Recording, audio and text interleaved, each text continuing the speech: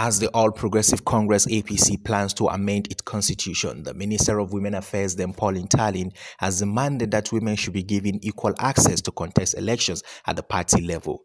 Then Pauline Tallen stated these at the All Progressive Congress National Headquarters in Abuja when she led a high-powered women group on a courtesy call to the Chairman APC Constitution Review Committee. The minister said that Nigeria leads in every aspect as a giant of Africa, except in the aspect of women participation in politics. She further went to say that they are appealing for, among other things, gender equality and women empowerment, improved women participation in politics, devoting at least 25% of the APC annual budget to increase participation of women in politics, and also a 50-50 equal representation of women and men from the ward level to the national level.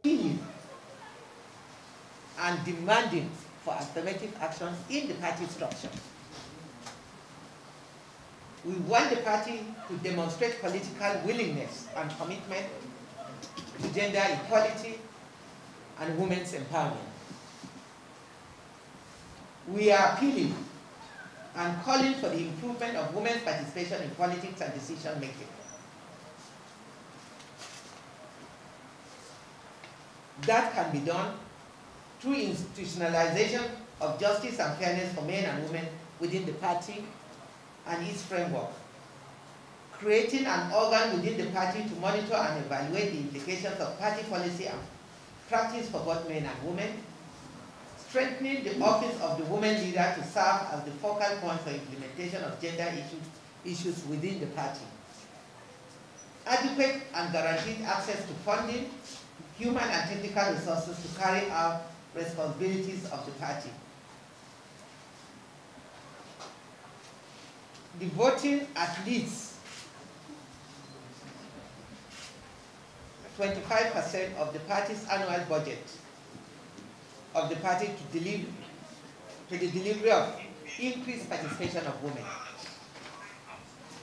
To take conscious action in party structure and elections so as to ensure that no gender constitutes more than 60% from the ward to the national level.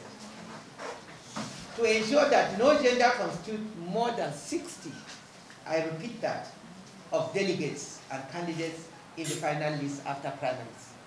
We are demanding for 50-50 equal representation at the ward level to the national level.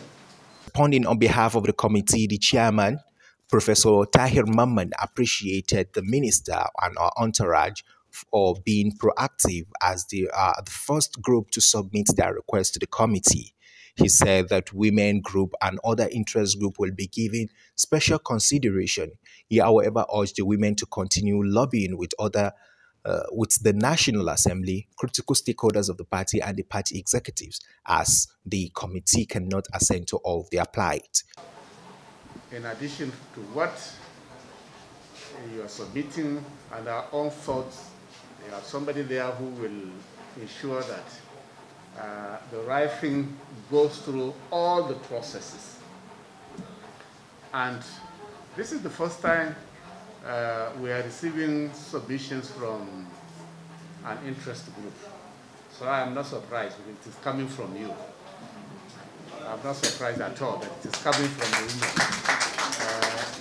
women. It shows how committed you are to this cause. It shows how agitated you are in respect of this cause. And it's not going to, it has left a lot of impressions on us. In fact, I remember the first time we met, you came to me, to my office, when this idea was even mooted. It was not even inaugurated at that time.